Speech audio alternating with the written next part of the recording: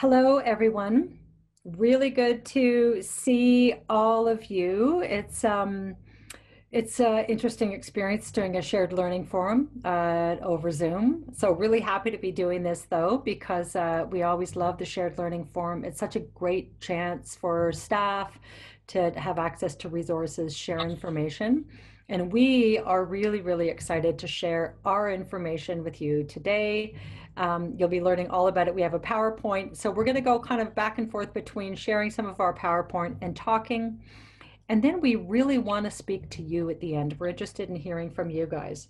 Before I get started with that, I would love it if you guys can listen for 1 minute. Jason, is there any way we can spotlight Paul Cochran's video for just a quick moment? 1 second here. Now I'm having a tech glitch. Here's what I want to say to Paul. Happy birthday to you.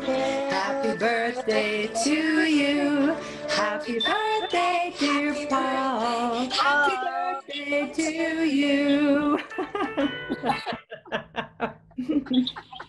Can everybody say happy birthday to Paul Cochran? Paul is 16 years old today, right, Paul? Yep, 16 is fine, yep. So Paul Trooper is here on his birthday. So I wanted to start off with that. Thanks everybody so much. Amazing, Paul, you're getting all kinds of nice comments in the chat function there. Happy birthday. Oh, look at that, Paul, you're a star. Everybody's giving you I know. Happy birthday. So why don't we get right to our presentation, and we were, as I said, we're going to go through some results. So you're here today because we are extremely excited to be sharing the results of an evaluation project that we've been working on for the last year. And that evaluation project is on the decision-making rights of persons with intellectual disabilities, like Hina said. So you'll meet our whole team. I'm just going to begin sharing a screen here, and we will go through, and this is a bit of a guide track for us. So 1 second here, we'll start our little slideshow just to give you information. So everyone, and by the way, you'll probably notice that there's a little line of images to see the faces. You can always minimize the thumbnail video if you like while we are looking at the PowerPoint, but you can also just listen along. So we are respecting rights. We are here to tell you about My Voice, My Choice, Phase 1, which is the first phase of an evaluation report that we've just had done. We're going to talk about a few things today. Here's a bit of an agenda. We're going to talk about our stoplight cards. We're going to talk about Arch Disability Law Center, what is respecting rights, our team, research questions, the results of our evaluation on decision-making rights, and what's next. And then we really look forward to having a discussion with you. There will be an opportunity for questions. Jason and Deanna will be taking questions at the end, and we can have time to unmute you, and you can offer a question. You can also use the chat function to use those questions. So we really want to have a bit of a discussion from you about our next phases. Now we are going to ask Shanika, our self-advocate Shanika, and this is a standard practice at Respecting Rights, is just introducing with our stoplight cards. Shanika, can you just say a couple words about these? These are accessible. It's just like you see a stoplight outside. You have your red, yellow, and green. You mean the red one means is to, stop. You have to use plain language that everyone can understand.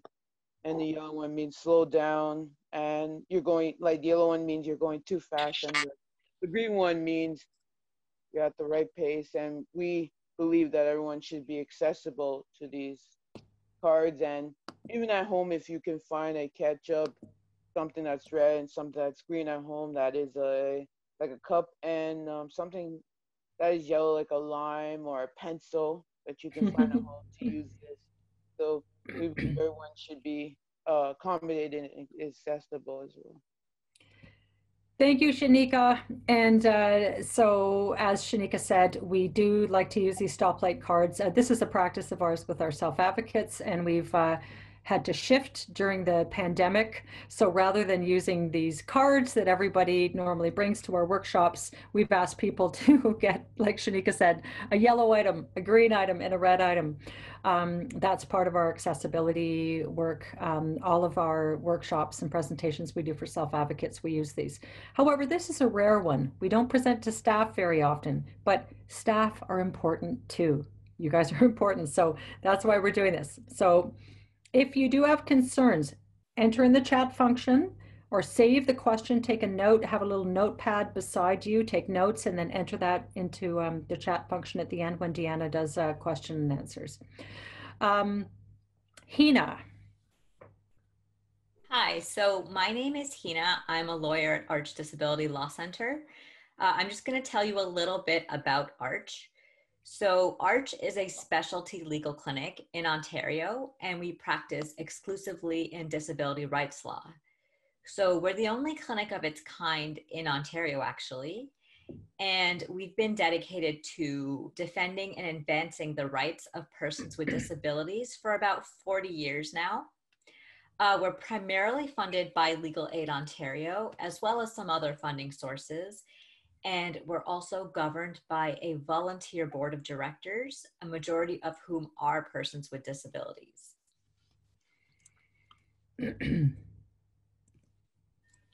So I'm just going to talk to you briefly about some of the services that Arch actually offers.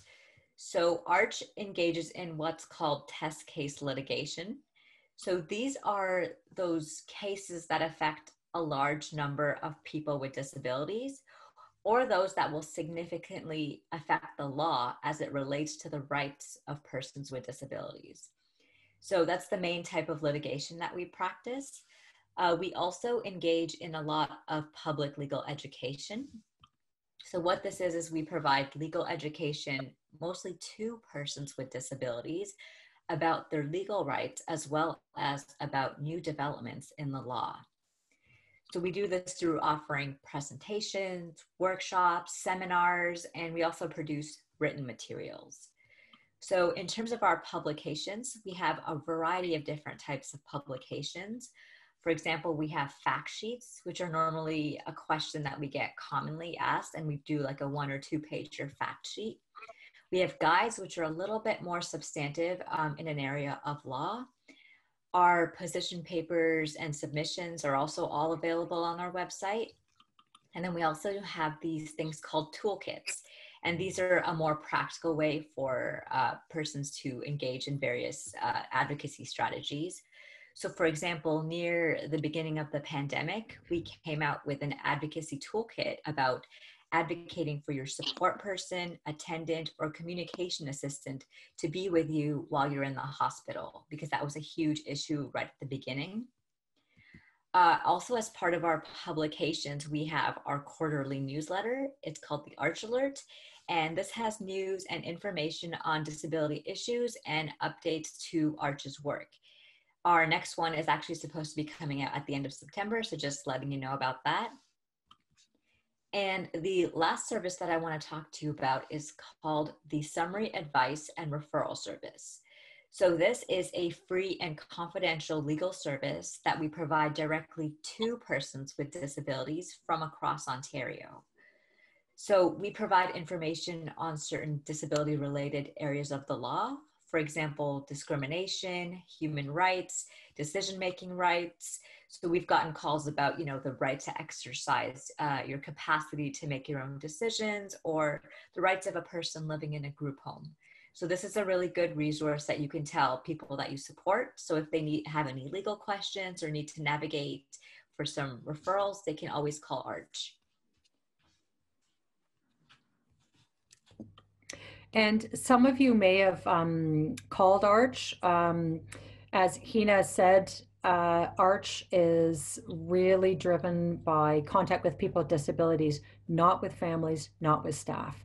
So, and obviously people, as Shanika said earlier with the stoplight, have the right to be accommodated. So if someone has a support person that they need to bring with them to ensure that they're communicating, then Arch makes sure that that happens. Feel free to enter into the chat function if you've supported someone to contact Arch about their rights. And I think it's great that Hina outlined the test case litigation so you can understand there's a number of cases that Arch doesn't take on, but Arch would refer you to the right place to go for that. So that's great. Okay. Alrighty.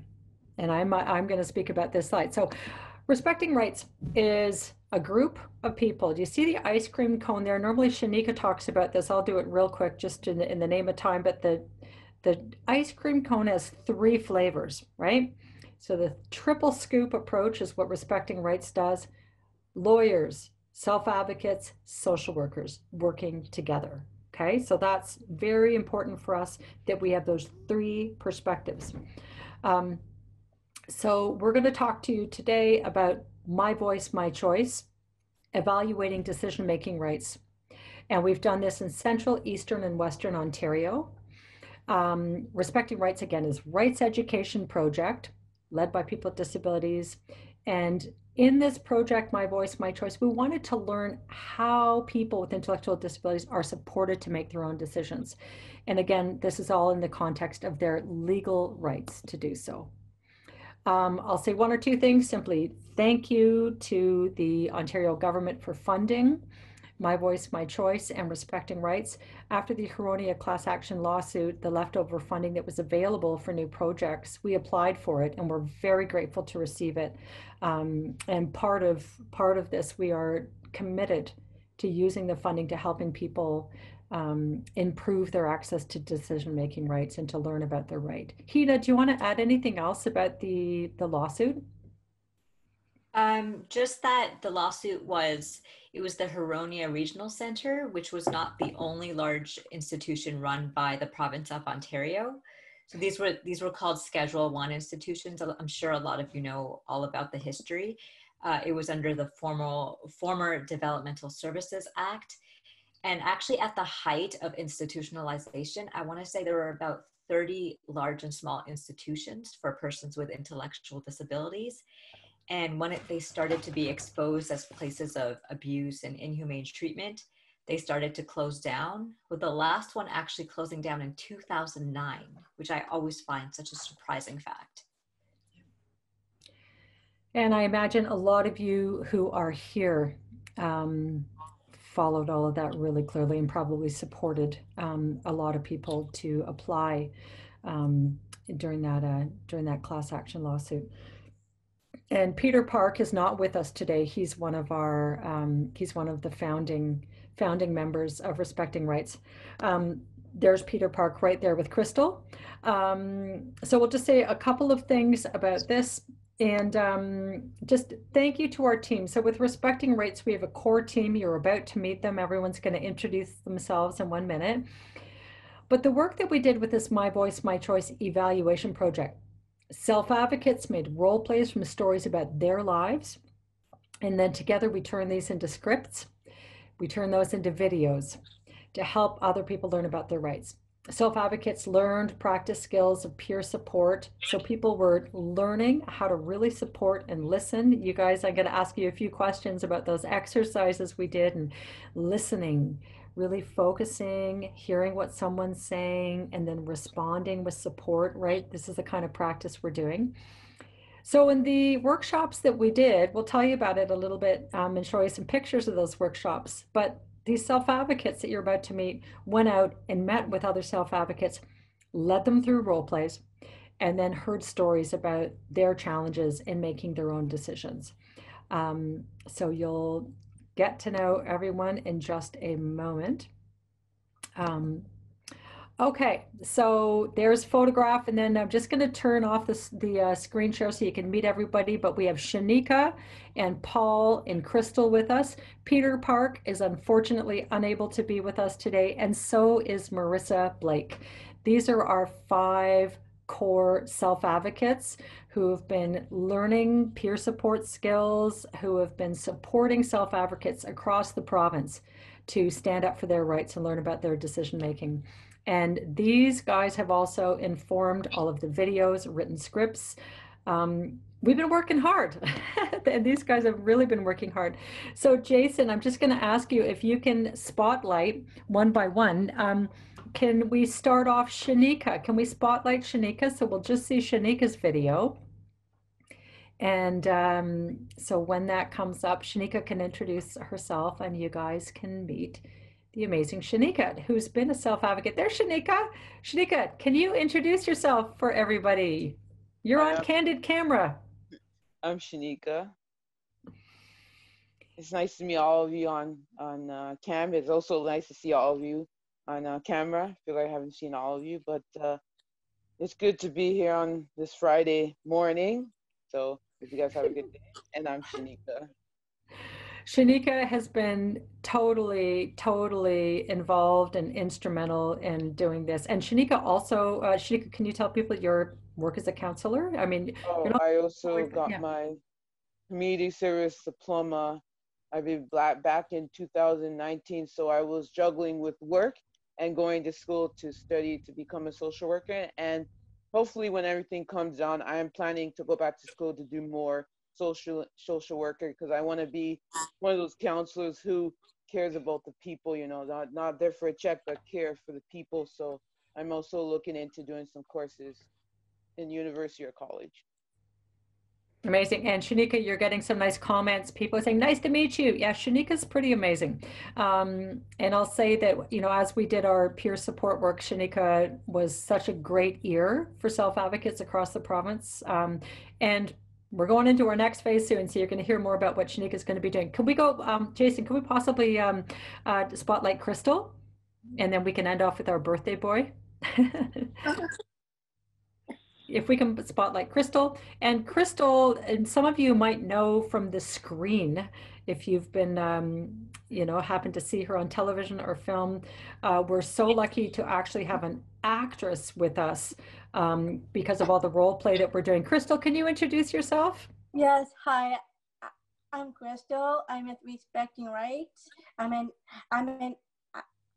an advocate of me having Down syndrome, but that does not stop me.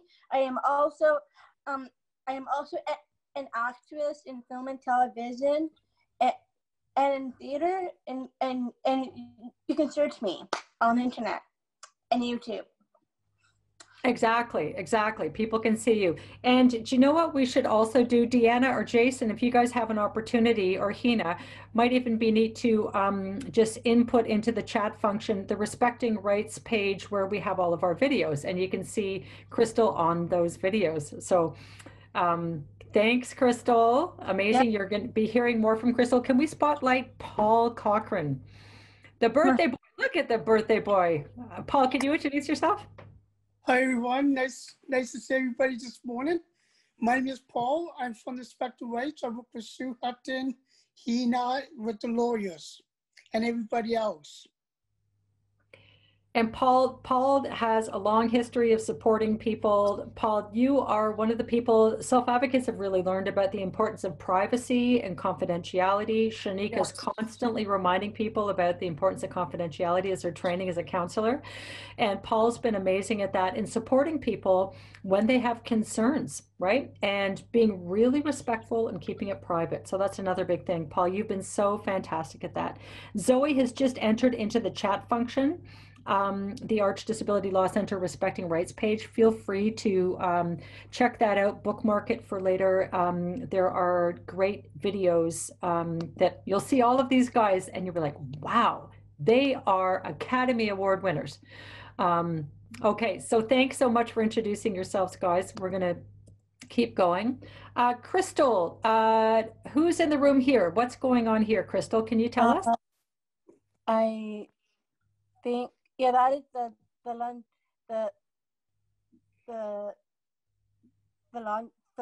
thing. Yeah, the London thing that we did with the self advocates there, where we did a lot of role plays and learning from their stories. Exactly. So all these self-advocates, as Crystal said, shared stories, filled out evaluations that you'll hear about, talking about their decision-making rights. Um, and there's Crystal in the front. We just had a fun day. And Paul, what's going on here? This is from Ottawa. This is from one of our projects we do with Ottawa with respect to rights. Most of them are self-advocate and the support staff in the background. And you probably see a lawyer named Carrie in the background too with Shanika.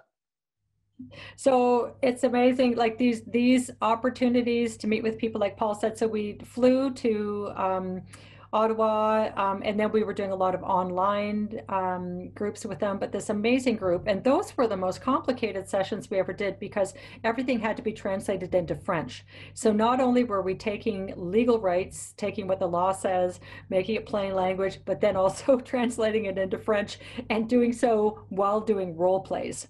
So very interesting, but we had very, very good feedback, great information. Everybody here has really helped with information. And Shanika, where are we here?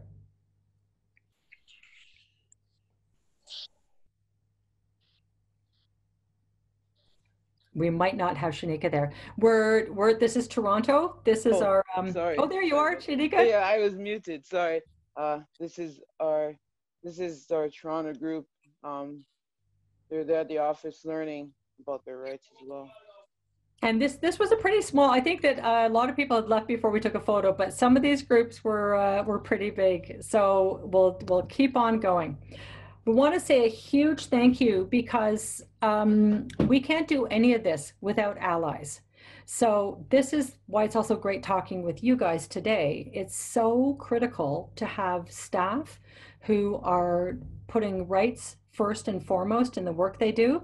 So in our London group, Vicki Pearson, who I always say is one of my heroes. Vicky's been doing self-advocacy for a very long time, and Vicky coordinated the group, bringing self-advocates together and did a fantastic job of helping people come together. José Belanger, another hero. These are all heroes right here.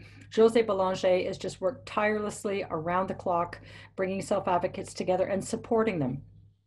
Jose also coordinates DANIO, the Disability Advocacy Network of Eastern Ontario. And Jose Belanger, by the way, fun fact, is the director of the movie Freedom Tour. Jose is also a filmmaker and is doing her PhD on disability rights. Tara Bates, another superstar, rock star, hero, helped coordinate the Toronto group. Without these regional supports, we wouldn't have been able to do it. Self-advocates, everyone that you just met, our team decided on topics that were most important. So relationships, money, healthcare, daily decisions. These were all the areas where we really wanted to explore how people are being supported to make their own decisions.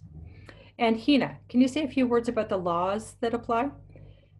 Yeah, absolutely. So the topics that the self-advocates wanted us to cover, they seemed simple enough. It was decision-making rights in 4 areas: relationship, money, health, and daily living. But the actual concepts and issues that we discussed were often part of a really legally complex scheme. So again, this is why it was so important to ensure that we were presenting the information in an accessible manner, which meant plain language for many of our self-advocates. So I'm just going to briefly mention the different laws and acts that we discussed through our series of sessions with self-advocates, just to kind of show you how much we really focused on the law. So we talked about human rights as the backdrop of everything. So that included international agreements such as the United Nations Convention on the Rights of Persons with Disabilities. This is an international agreement that Canada signed on to in 2010. So it's really the backdrop of everything that we do. A lot of the times the topics that we discussed led us to talk about human rights laws. So this is really important because human rights laws are what we call quasi-constitutional laws, which means they take primacy over most other laws in Ontario. So human rights apply to service providers, so they apply to all developmental service agencies. So it's really important to make sure that self-advocates were aware of their human rights and how it applies when they're receiving services. Sometimes self-advocates told us about various situations that they experienced that could amount to discrimination. So at times we actually wandered into the federal sphere, and sometimes we talked about what's called the Canadian Human Rights Act. So for example, one self-advocate shared an incident about discrimination at the bank, which required talking about their human rights in the federal sphere. So we really did have a focus on human rights throughout the 9 or 10 or so sessions. We talked about accommodations, about how to prevent and remove individual and systemic barriers. We covered concepts such as the duty to accommodate and its different components. We also talked about the key legislation in the developmental services sector, and it's got a really long name. It's called the Services and Supports to Promote the Social Inclusion of Persons with Developmental Disabilities Act. No one ever says the full name. It's just called the Social Inclusion Act for the most part. So yeah, this is a main legislation in this area, and it's got regulations underneath it. So we discuss this a lot as well, because it really stipulates who is entitled to services and supports and how they can apply for these services and supports. So it talks about how to make sure everything's high quality. And then on top of that, there's a lot of policy directives and guidelines from the Ministry of Children, Community, and Social Services that we also covered. And then a lot of the situations led us to talk about decision-making and mental capacity. And there's at least 3 acts under there. They're listed on the slide, but it was really a complex legal scheme that we wandered into a lot of the times based on the questions.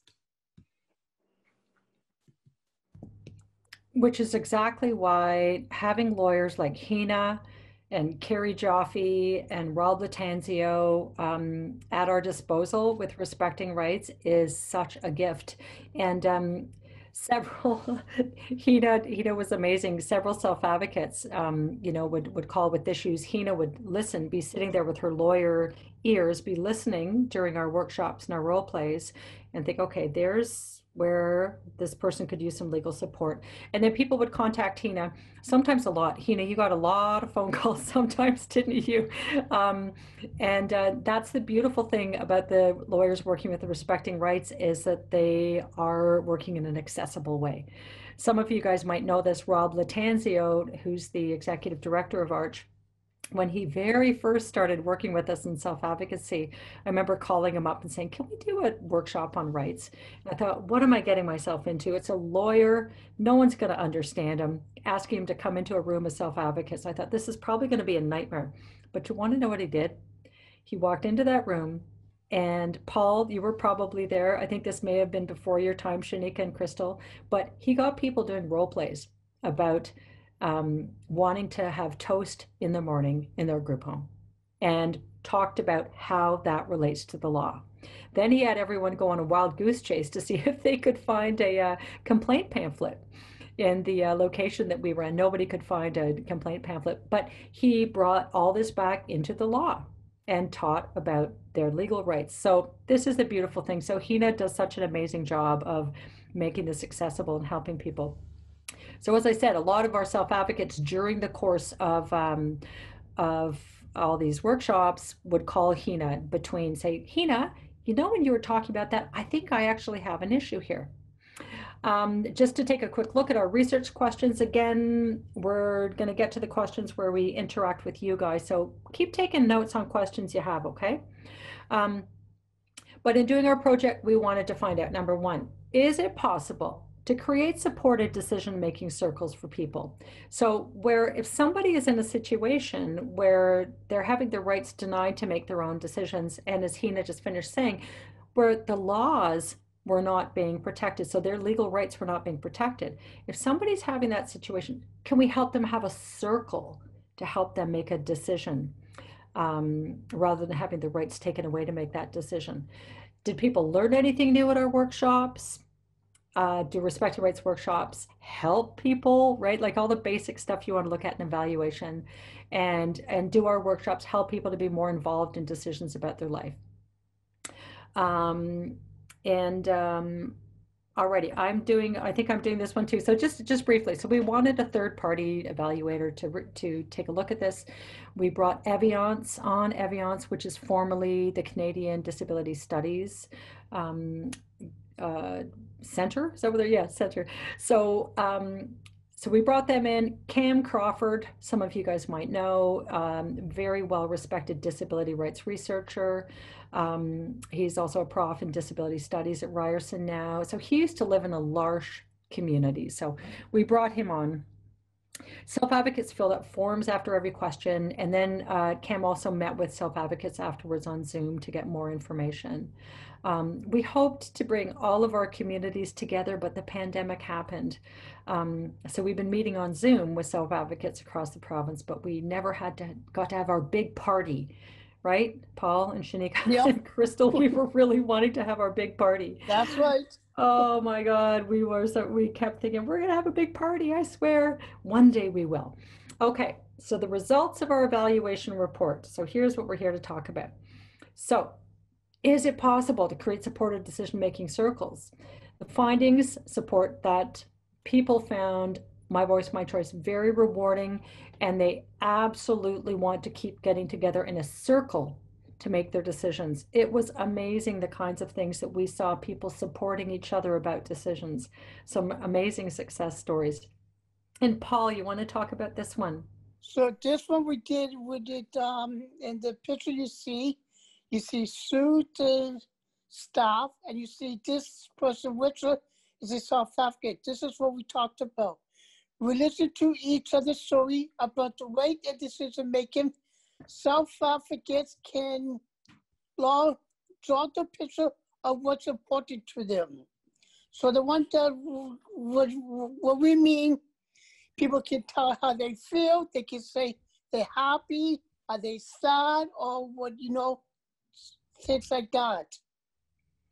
There was a lot of emotion in it. Sometimes people were angry, they were upset, they were sad, and sometimes people were happy.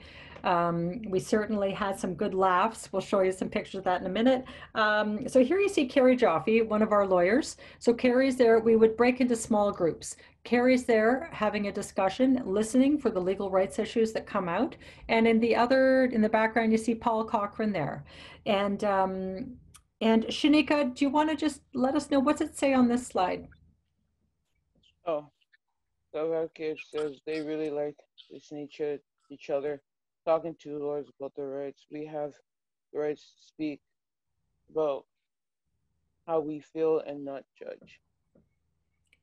Yeah, and no judgment, right? So, people talked about all kinds of things, and the self-advocates who you're meeting here today, really were amazing at being non-judgmental and supporting them.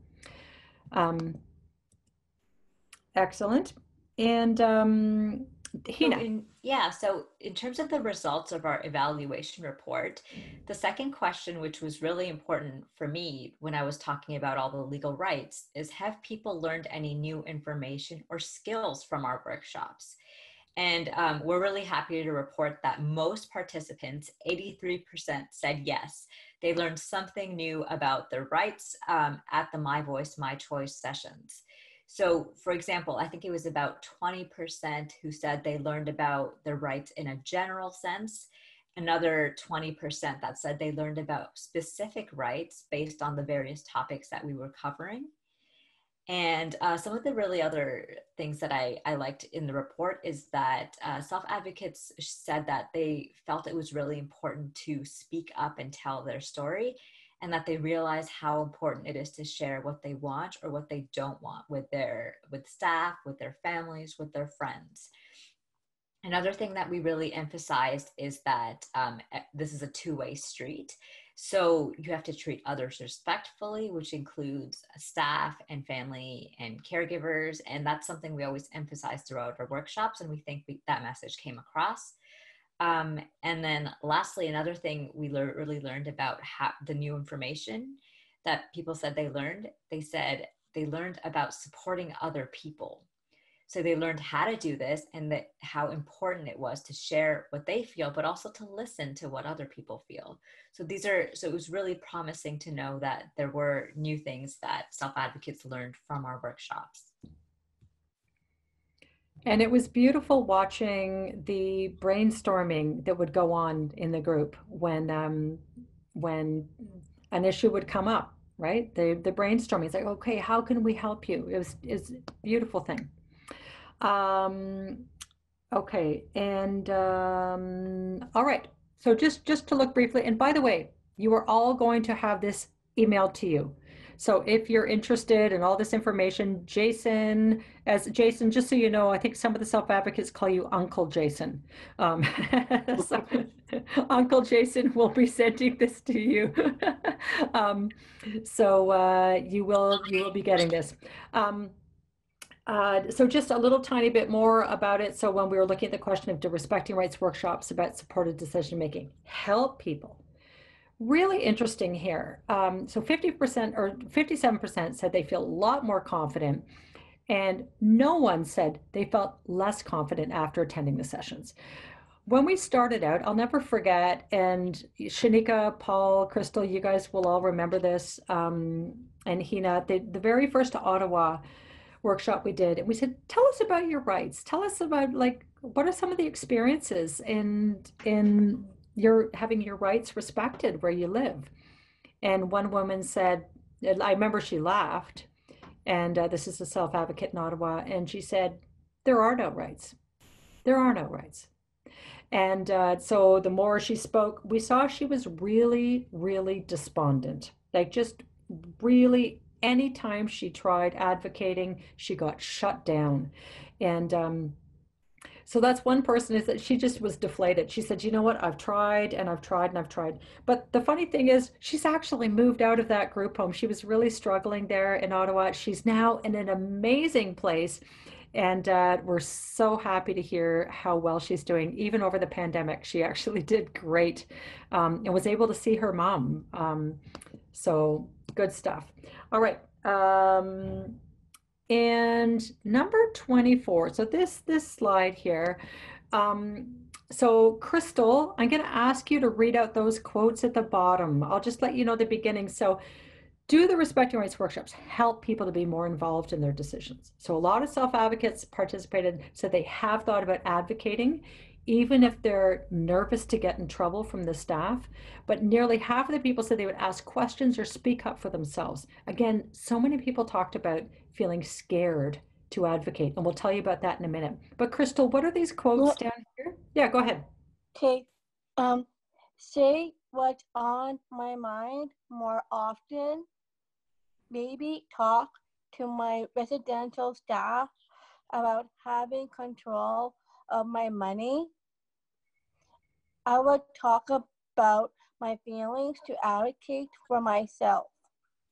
Yeah. So, and you might have questions about that. And again, we're gonna leave a good swath of time at the end for questions. You might have questions for Hina, our lawyer, or for our self-advocates, or me.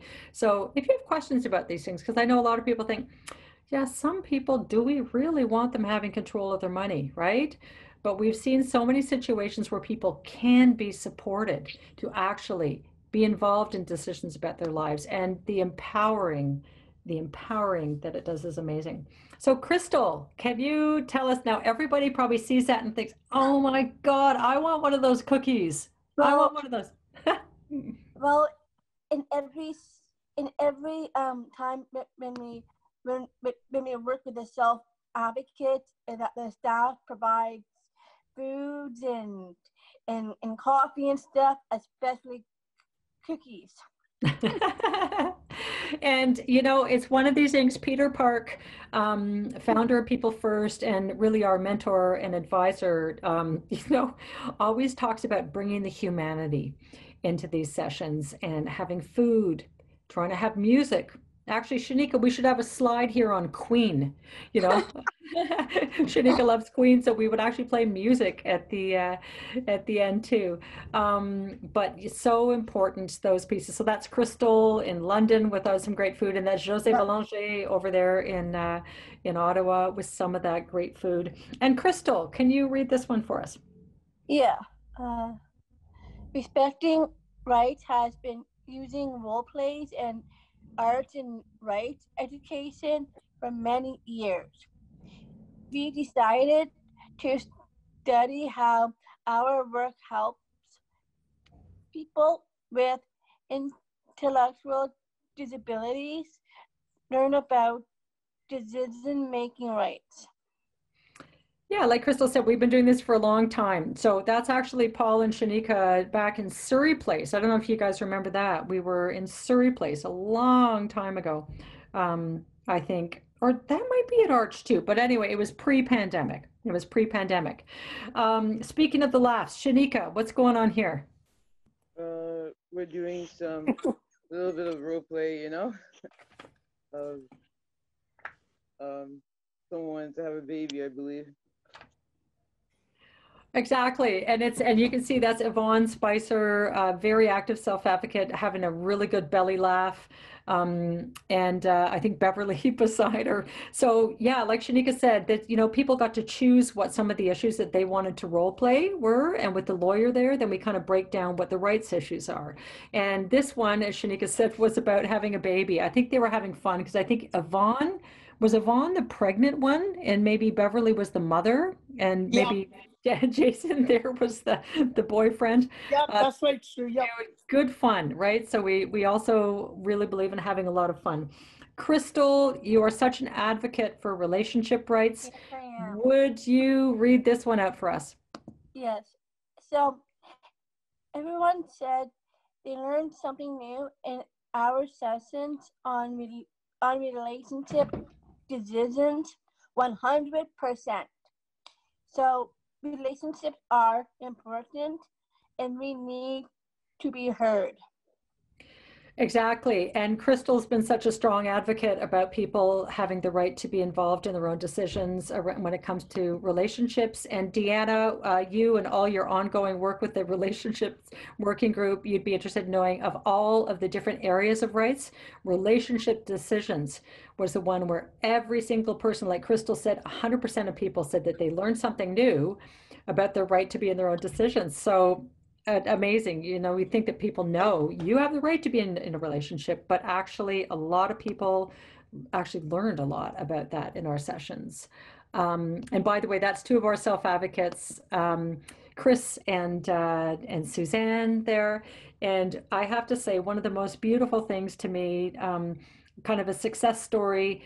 When the pandemic hit, Chris was really struggling to get online. All he wanted was to see his girlfriend, Suzanne, and she was living with her sister. So it took a lot of work wrangling to try and connect them through the staff at the group home. You might even be here today, some of you staff who helped Chris get online, and Suzanne at her sister's place, and seeing them actually see each other's faces on the Zoom call the first time was amazing. So I would set up a Zoom call, and then I would actually make them the host and leave so that they could just have a private date online. Lovely. So important that people do have the right to be in their own relationships. But just another thing, all quotes are anonymous, so everybody who shared their information with us in our evaluation, no names are in the report. And then I'm going to ask self-advocates to share these important things. So here's quotes that we got directly from self-advocates across the province.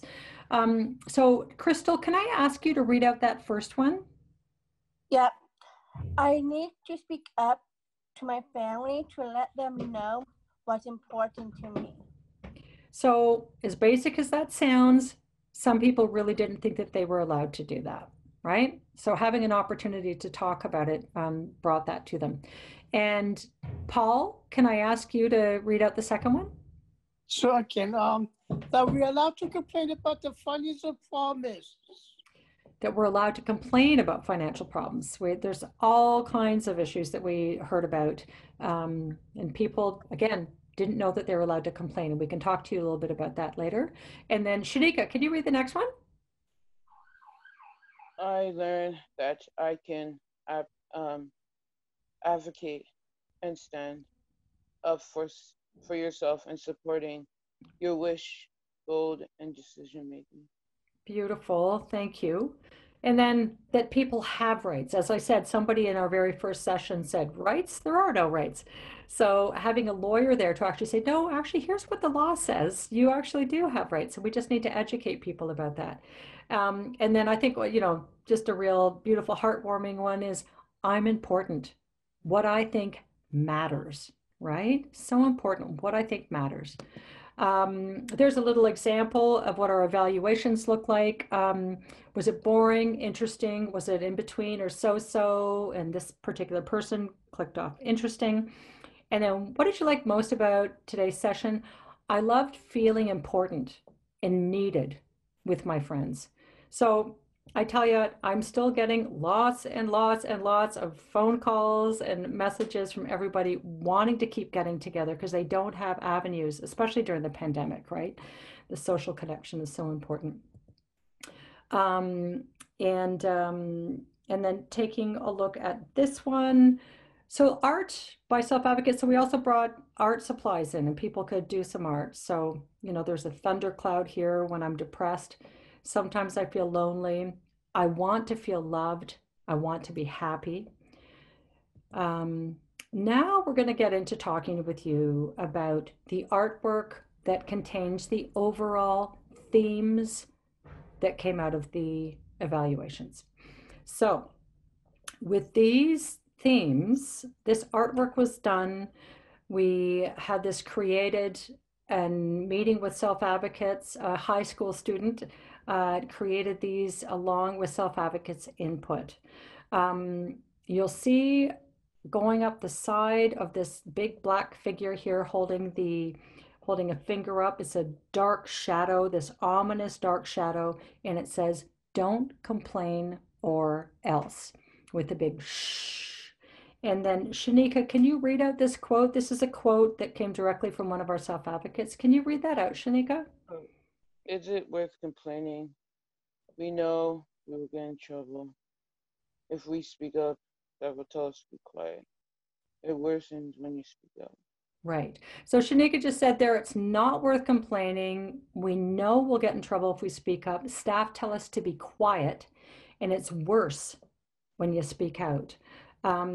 So Hina could talk a whole lot, and maybe we can do a little bit more discussion about that at the end of this, about what the law says about people's right to complain and that people aren't supposed to be getting in trouble. Hina, can you say, I'm putting you on the spot, one word about reprisal and why this slide is so important? Yeah, so this one really kind of shocked me because the Ontario Human Rights Code, it actually explicitly protects from reprisal or threats of reprisal. So reprisal meaning, you know, any sort of action or threat that's intended as a retaliation for claiming or enforcing your rights. So hearing quotes like this, talking to self-advocates, we knew that this is one of those big areas that needs to be addressed for self-advocates in a more systemic way than just one-on-one. Yeah. And this here really brings us to our next phase. So we're going to show you some more artwork containing the primary themes that came out of this research, but these are the primary themes, and it leads directly into, okay, where to and what's our next step? Okay, Paul, can you read this one? Second. Yeah, we feel like we are in jail. We are not allowed to make our own decision about our own lives. Right. So again, just doing that bit of a reflection on how is this for people with disabilities, right? So sometimes staff talk about, oh, it's much safer and easier for them if we just control those decisions. And of course, there's very, very, very challenging, risky situations sometimes people make decisions about. But this is the general feeling. And this was a theme that came across out of all of the evaluations that that came out. And again, this is a quote directly that came out from a self-advocate. Crystal, our big champion of decision-making rights. Can you read this one? Yes. So we got to choose who we have relationships with, and it doesn't matter what gender. It matters about it matters of the person. Exactly. So, that was a learning. Somebody didn't didn't know that before. So that, oh, wow, we actually get to choose who we have relationships with. Okay. And Shanika, can you read this one? If all people with disability may complain, it would be a volcano exploding just because so many people have complained and they don't make it. So yeah, this was a huge one that came out, and again, reflecting people all across the province. If all the people with disabilities make complaints, it would be a volcano exploding, because so many people have complaints that they don't make, right? Because they just think it's not worth it. Like Hina said, they think that there's going to be reprisal, they're going to get in trouble, there's going to be backlash. So people just hold these things in. And Paul, this one? We need more time for small group talks. So in this picture, you see people down on the table, four different groups to talk about their lives and see what they have to complain about. Yeah, so it was really clear. So it's like people don't really need to sit there like what we're doing right now, this presentation. We would never do this with our self-advocates. With our self-advocates, it's all about interaction, going back and forth. People just need to talk, small group talks. And then, as they were saying in those quotes, they feel important because they're able to offer advice and help each other. So that was really important. So here comes the exciting part of our presentation. Da, da, da, da.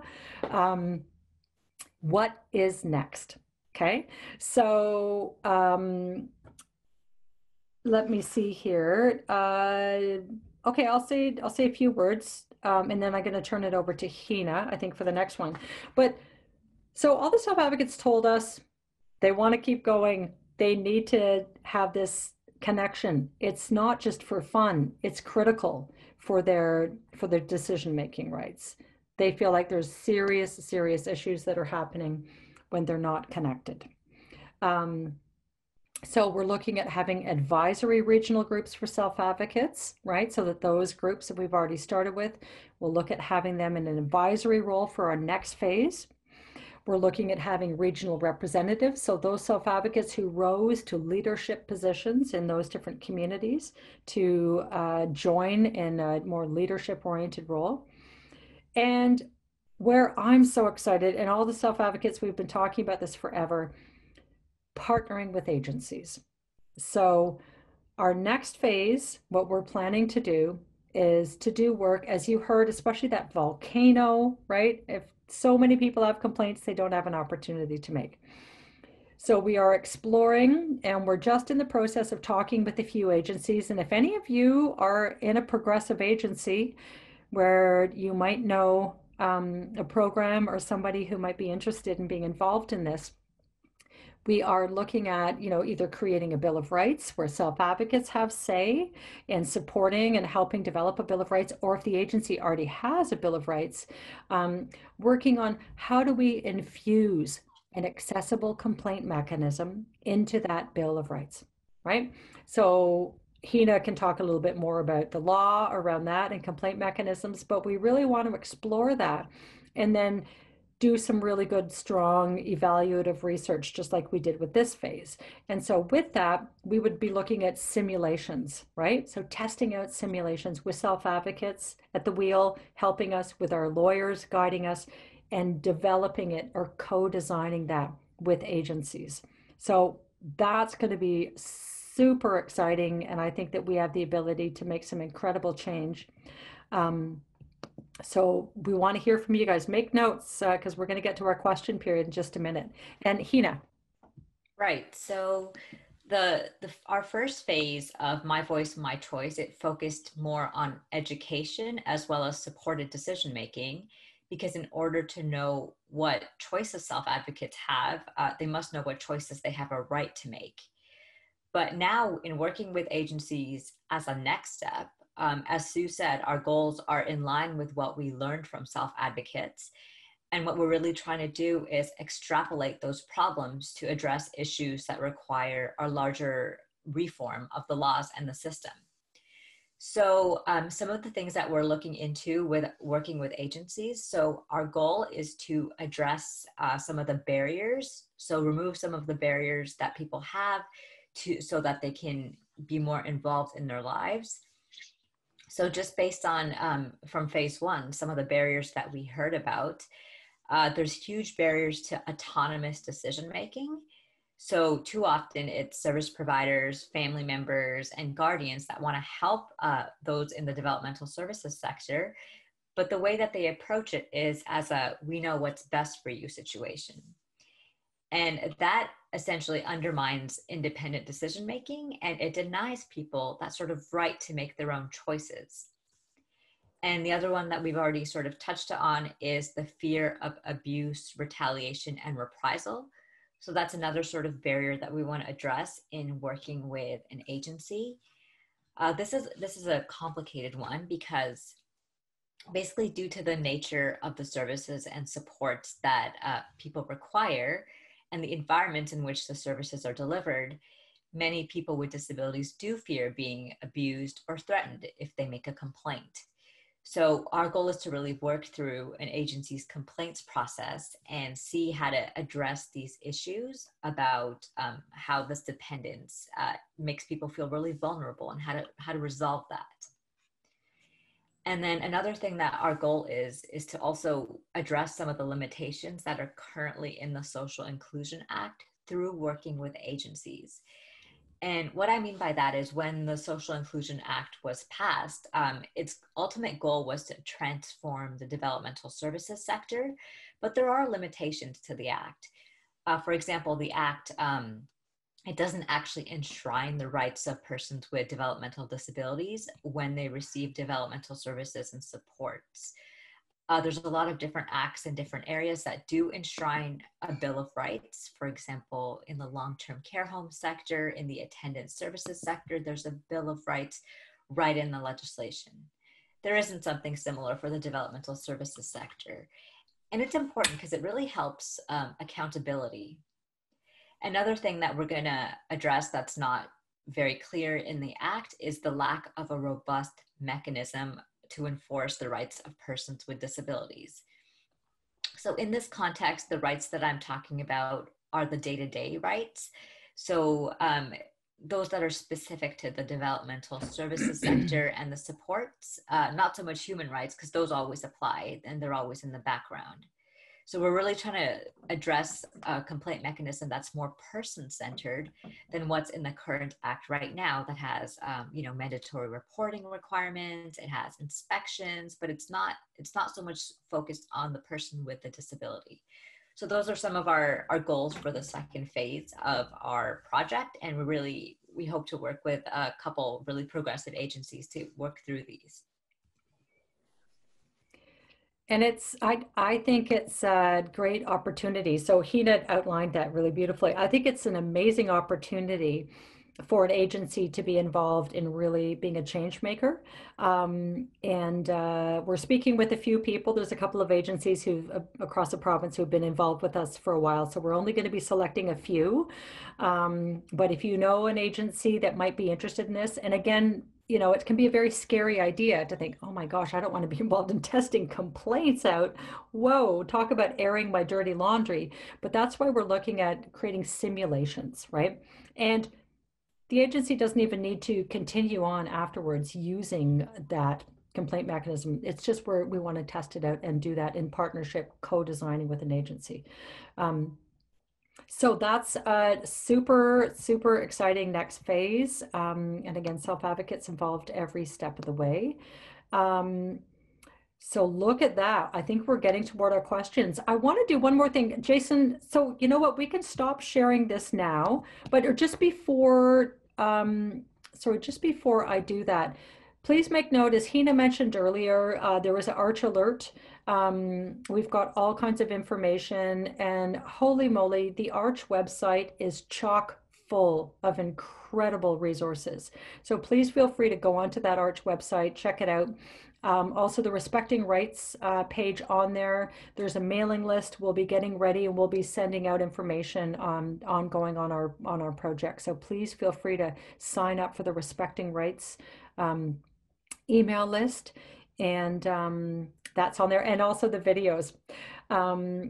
So Jason and Deanna can talk later about the fact you guys will be getting this PowerPoint sent to you, and we'll also make a point of sending you those videos that we didn't get to.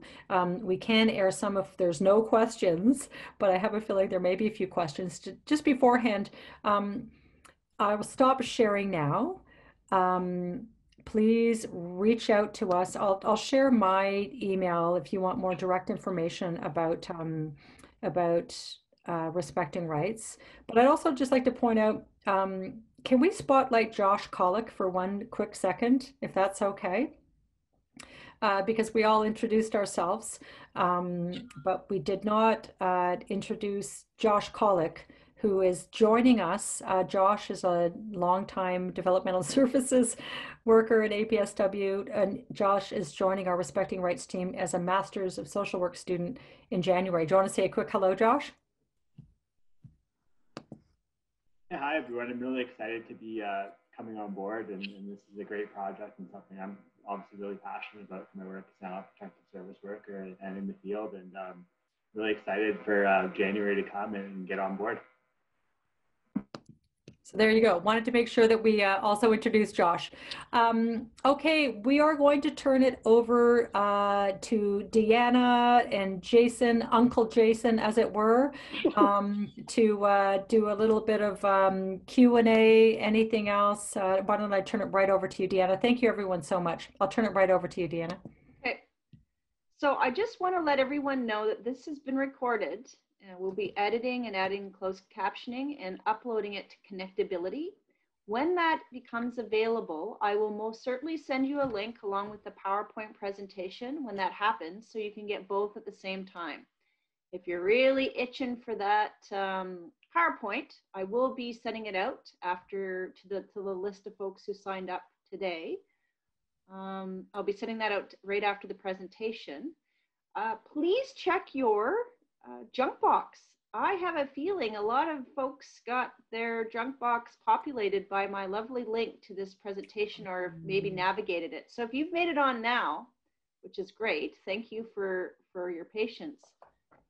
It's come to my attention that maybe some junk box emails for a Zoom link happened. Part of the tech fun. So questions. I can see Hina answered one already, so I don't have to worry too much. Here we go. So from Sarah, can you speak a bit about how to support people who may have more significant disabilities with decision-making and consent if they are unable to communicate this in a traditional manner? Why don't we turn that one over to Hina? Yeah. So that's actually a really great question, because it shows that you're turning your mind to the different ways that persons might communicate. So of course, there's different communication devices that people use. I've had clients that use like a board with letters on it, like a bliss board. And for things like that, what's really important is to have in-person meetings. And I know that's very difficult nowadays, but that's one of the accommodations for my client that I would have is in-person meetings. But for clients that have these, they have a variety of accommodation needs. They might need shorter meetings. They might need multiple meetings. For some, it is plain language, but it's not for everyone. One thing that we've really emphasized is having sort of a supported decision-making circle. Mm-hmm. So this is having a circle around the person with a disability of people that he or she trusts, and that can really help communicate what the client is seeking. So a supported decision-making circle has been a pretty effective situation in the past. There's also a more formal version of this called a microboard, which is, it's essentially a supported decision-making circle, but it's a little bit more formal that some people have. So they have almost a team of persons to help them share what they need. But what's really important to keep in mind here is to make sure you're actually getting, you're learning what the person wants and not what their friend or family interprets they want. So it is a thin line, and it's a lot more work for a worker or a lawyer, but it's definitely worth it in the end, because you get actually what the person is feeling and communicating to you. Any more questions, folks? I know there's been challenges with the link. You absolutely heard, we understand. I think our challenge is we have capped at 100 people. So we were concerned about people sharing the link, and then not the, people that registered wouldn't get in. So we will resolve that issue next time. Okay, I promise. But again, we recorded it. It's all good. You'll be able to see it later. Sue shared a link, or sorry, Jason shared a link to the video. If you want to take a look there. Does anyone have any more questions? We have about 15 more minutes. Okay, question from Curtis. Hi. Yeah. Someone's chiming in, and caller user 1, go ahead. I don't know if it's me or not. It's Denise calling. Sure, Denise, go ahead, Denise. I just, sorry, I missed the piece about the evaluating capacity. If there are concerns about the person's capacity to make certain decisions that could be risky. Was there a piece on that? So generally in the law, there's a presumption that everybody has capacity, but if there are questions about capacity, the legal framework is, it's mostly the Substitute Decisions Act. So this sort of provides the legal framework for how a person who has capacity can grant a power of attorney. This could be for personal care, or it could be for property. And then it also talks about what happens in periods of incapacity. So there's things about guardianship that's in the Healthcare Consent Act. So those sort of specific, if there's any specific questions you have about that, we can possibly connect one-on-one offline, but there's a lot of a legal framework for capacity sort of decisions. Yes, sorry, I should have identified myself. I'm with the Public Guardian's Office Investigations Unit. Okay. So I am aware of all the legislation that also allows our office to act, but I just wanted to ensure that folks participating know that there's a presumption of capacity, but if there's evidence to the contrary, that it's really important to be sure of that capacity, especially if there's decisions being made that may put the person or their finances at risk.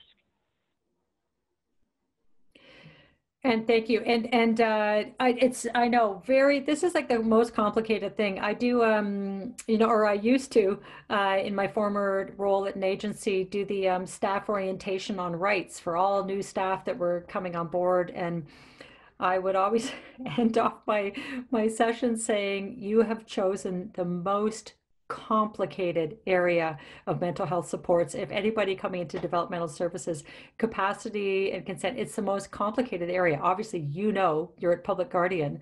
And we've had so many people come to Arch and who were on PGT, who are with the Public Guardian and trustee, who want to make changes to that, and it turns out that they do have capacity, but they have to go through that whole process. So I mean, Hina, I don't know if you want to offer anything about, it's not our go-to to say go get a capacity assessment and have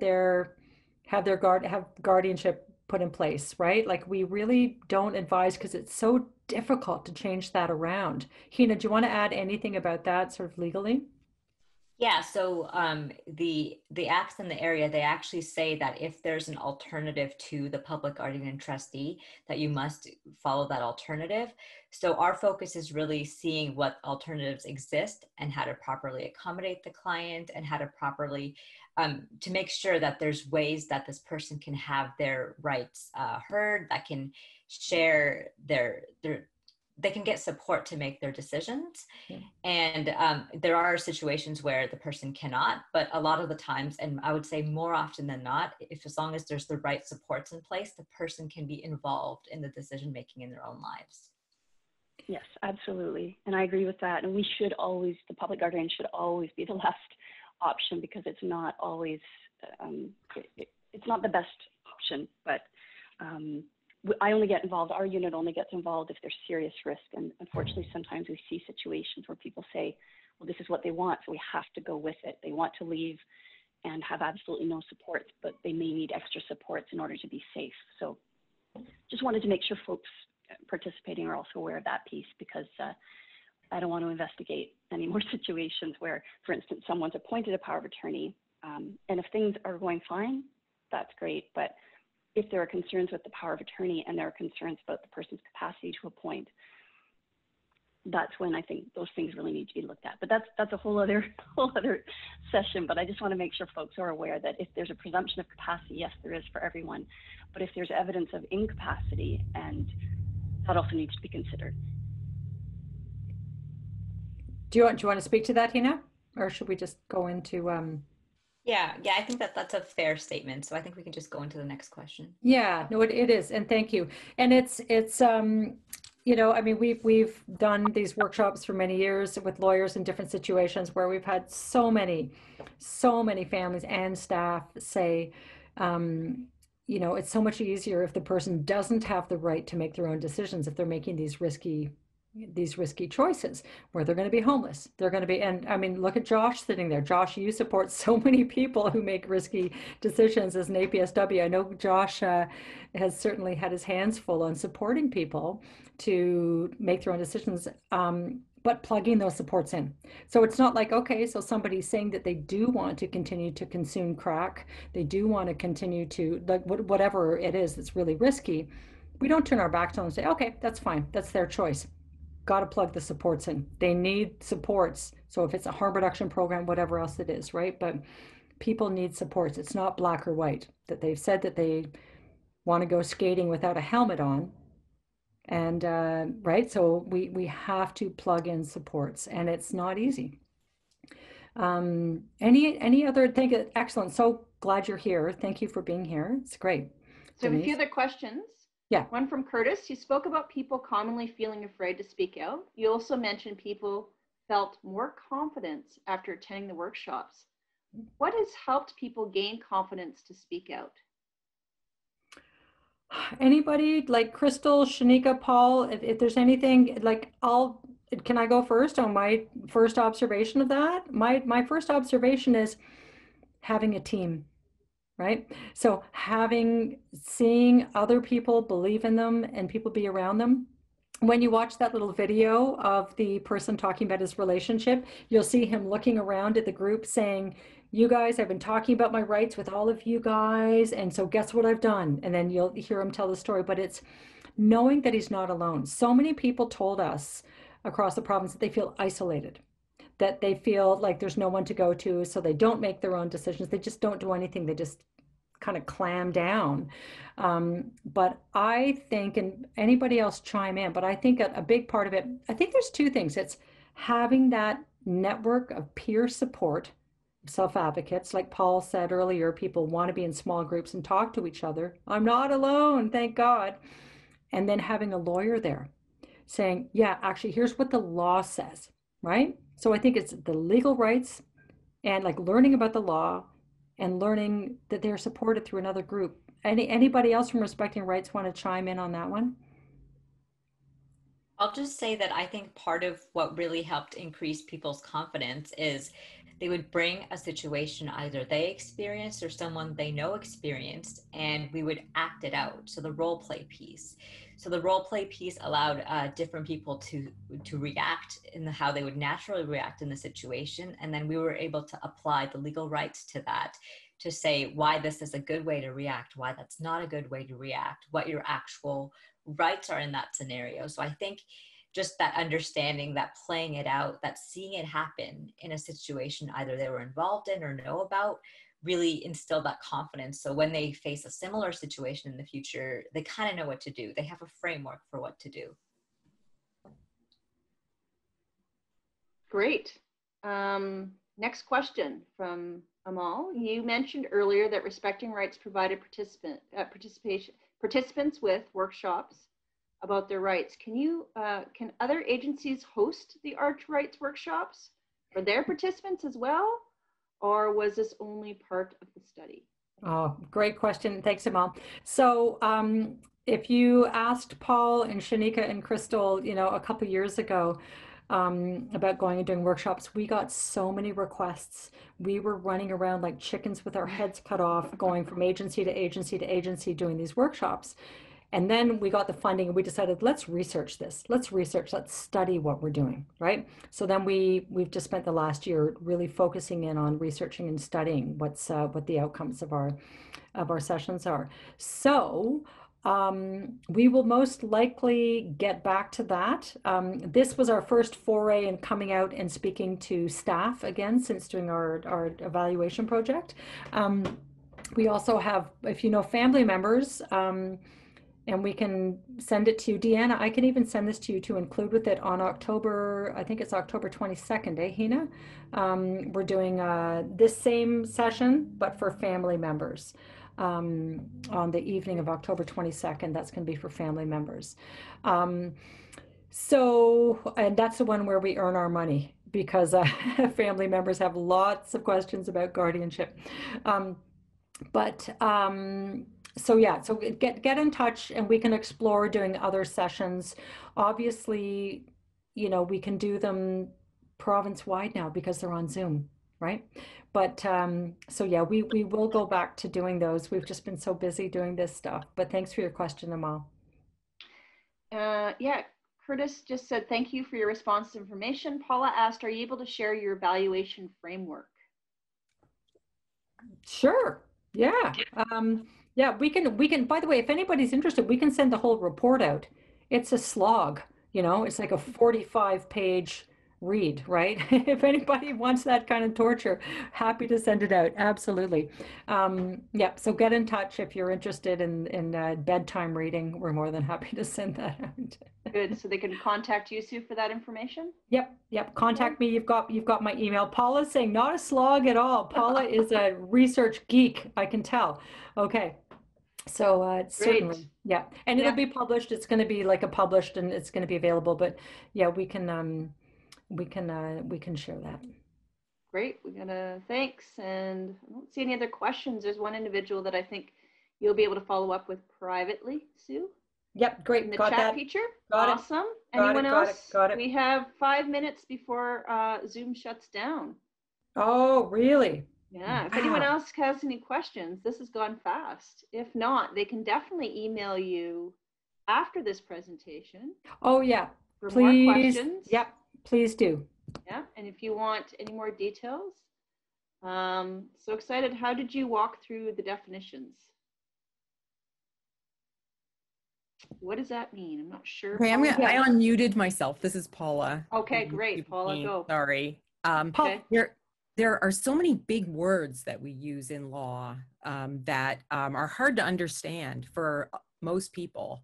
How did you, and maybe it's in your report, but how did you help everybody come to the same place in terms of those understandings around those big words?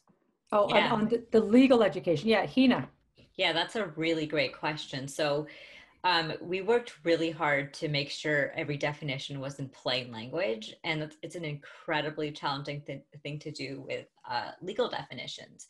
For example, capacity, just explaining the concept of capacity, explaining the concept of consent. It's a big task, but what we tended to do is we did a lot of repetition. So we would kind of break down the definition, just repeat it over and over again. And we would use real life examples that we would switch around so so everyone could understand what it meant in application. And then so much the nuances of the legal words are not so important as long as you understand the concept at its core. So it was a great question. It was a very challenging task, and I hope we did it well for the most part.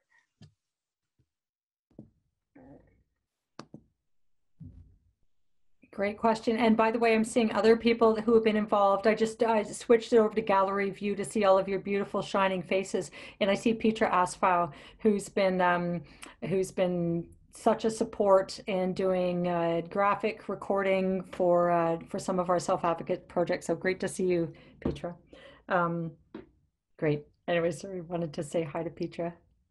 And I just want to mention, I talked about planning in my chat, and I thank the self-advocate work done at Community Living Toronto, using the right statement as part of planning. But today, you guys, thank you, have really given me some more ideas or challenges of how we can, you know, incorporate this really important work into planning. So I just sort of throw that out to everybody. If anybody, you know, wants to help with that, especially the self-advocates. I know Shanika, you've helped already train up a student. So if you guys want to help some more to maybe incorporating some of what you've learned into planning so that we can make it better, easier for people to be able to talk about these issues, I'm here for you. That's great. We'll barter. We'll barter with you. That's great. Thank you. I mean, we have two more minutes. If anyone has any last burning questions, or else they'll be reaching out to you guys via email. Absolutely. Please reach out. We don't bite. We're very nice, and we're very interested in sharing this information and going into next steps. Like I said, our most exciting thing that we're looking to do is to partner with agencies, co-design, and move forward. So very thrilled to be doing that. But do sign up for our mailing list if you want, and the Arch Alert. So I wanted to say one quick thing, gang, you know, just because I've been speaking most of this time, I haven't personally been looking at the chat function. So email me. You know, you've got my email there. So you may have sent a message to me privately, and I'm just going to say I didn't. I probably won't see it, but please email me. And we'll get it to you. So before this abruptly ends, we gotta make sure we say our goodbyes. That's the one thing.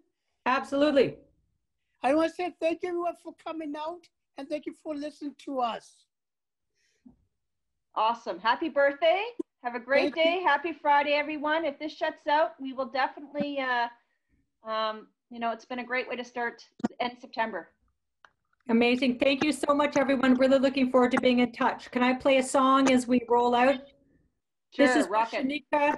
Shanika would like to get everybody up and dancing at our session, so we would often close with this song. So this is for Shanika, and have a great day, everyone. Yep. Tonight, I'm gonna have myself a real good time. Bye, everybody.